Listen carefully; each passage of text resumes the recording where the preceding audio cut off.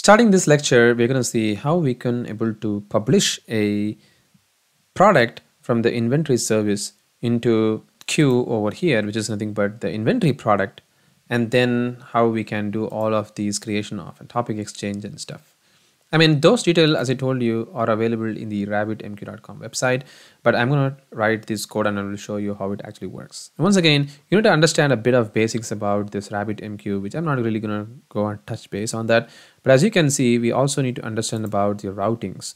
Well, the routings are nothing but the place where you are actually going to be routing or publishing a message to a specific route or using a specific queue, as you can see over here. So basically over here within our portal, which is the RabbitMq Queue over here, we are gonna publish to the inventory.product, because if we gonna publish to a default queue, then all the messages are going to be sitting over there. We can't really differentiate what message are we going to talk about. So we need to differentiate that, and that's where this routings are going to be very, very helpful. I'm talking very, very straightforward and layman way approach, but if you want to go more deep about understanding things and writing the code, you can go ahead and understand the examples that are given here. But we are going to almost write the exact same kind of code that you are seeing over here, and we are not going to use the direct exchange. Rather, we are going to use the basic publish and the basic consume option. All right, with that in mind, and with that all these informations over here, we are going to start writing the code. And for doing that, I'm going to create a folder in the inventory service, and I'm going to call this as RabbitMq. And within this RabbitMq, I'm going to create a class file. I'm going to call this as RabbitMq util. And this RabbitMq util is going to be the one which is going to perform the operation for us. So basically, I'm going to say public, and I'm going to write all these code in an asynchronous operation, because all these RabbitMq operation we're going to be doing is going to be asynchronous rather the synchronous operation. So I'm going to say async task of publish message to queue, something like this. And I'm going to pass two things over here. The one is the routing key, and you can see that automatically it tells me the exchange names and stuff automatically coming in, but I'm just going to use the event data. These are the two things that I really require. And once I have that, I'm also going to use the var factory of the factory over here, which is cool. I require that. And I'm going to give the name of this particular RabbitMq, but for now it can be localhost, which is all right. And then I also need to give the username and password. So let's do that. And once it is there, I'm pretty good to go. I want to see why this host names and the connection factories are throwing me an error. The reason being, I don't have the RabbitMq yet in my NuGet package. I have to install that. So go ahead and search for RabbitMq.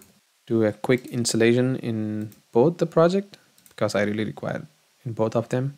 And we are pretty good to go. So let's add the missing references. And now the writer is happy.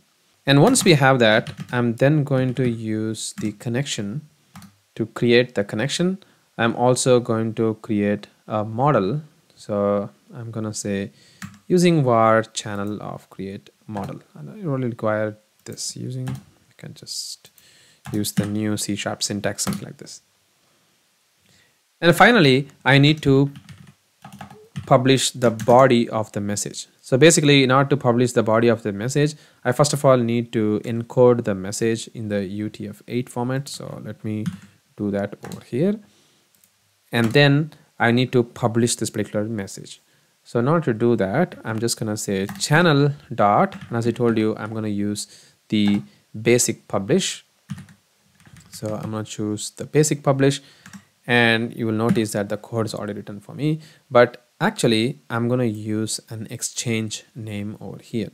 And for the exchange, I'm actually going to pass the topic.exchange, as I showed you on the RabbitMq portal.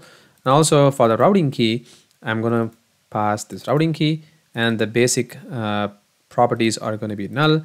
And finally, I also require the body, which is going to be nothing but the body that we have got right? So we have all these necessary information for us. And finally, I'm gonna say await of the task.completed task. This way it is going to be an asynchronous mode for me. Cool. So now that we have the publish message to the queue option. So what are we going to publish into our queue right now? Which is nothing but in the routing key that I'm going to pass in. So the publishing is nothing but once I create a product in my product controller over here, I need to publish that particular message over there. And the better way of doing it in the .NET world for any of these kind of utilities is to always create. I'm going to go ahead and do refactor this and extract an interface, and I'm going to create its own file for now, and you'll understand why I'm doing that. And then I'm going to hit next over here. That's going to create a new interface for me over here with the publish message queue. And I'm going to go to this product controller, and over here I'm going to call the dependency injection of the RabbitMq utility of the RabbitMq utility. So that's where I can do a dependency injection of this RabbitMq, and now I can just call this RabbitMq.publish message once I create any product. So I'm gonna go over here and I'm gonna say underscore RabbitMq utility dot publish message to the queue, and I'm gonna say the routing key, which is nothing but the inventory dot product.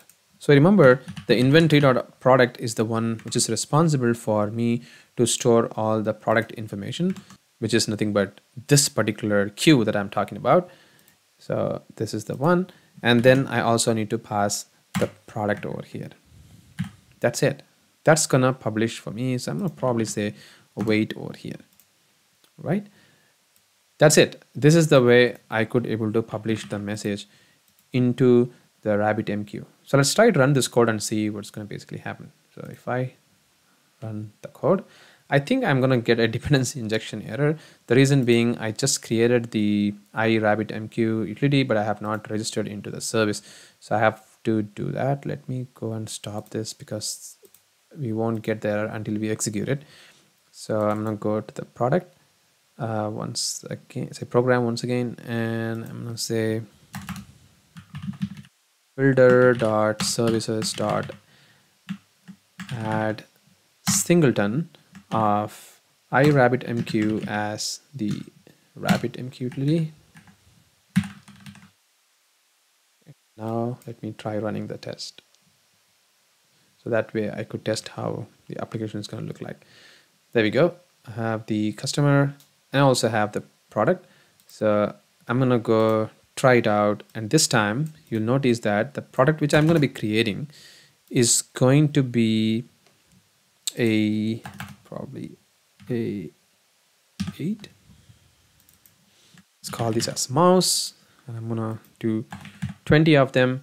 Let's go to the RabbitMq for the inventory product. For last 10 minutes we don't have any at the moment, and once I hit execute, if everything is all right, oh, there we go. I think we have a problem in terms of the access, and that's something we are going to be discussing in the next video, because this particular RabbitMq, while I tried for the first time, do you notice that we have an admin and we have a super secured password here, and it is also something we need to configure within our code that we'll be discussing in our next lecture.